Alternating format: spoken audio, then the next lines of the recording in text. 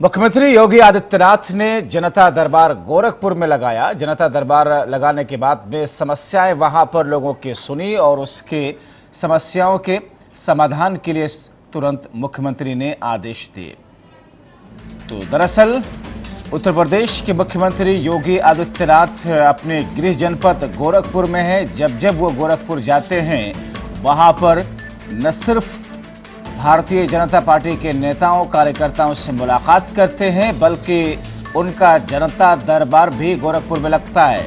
लोग उनके जनता दरबार में बिना किसी भेदभाव के सभी वर्ग, सभी जाति, सभी धर्म के लोग आते हैं, अपनी समस्याएं मुख्यमंत्री के सामने सीधे तौर पर डायरेक्टली रखते हैं और फिर उस जनता दरबार के अंदर ही मुख्यमंत्री योगी आदित्यनाथ दिशा निर्देश देते हैं निपटारे के लिए।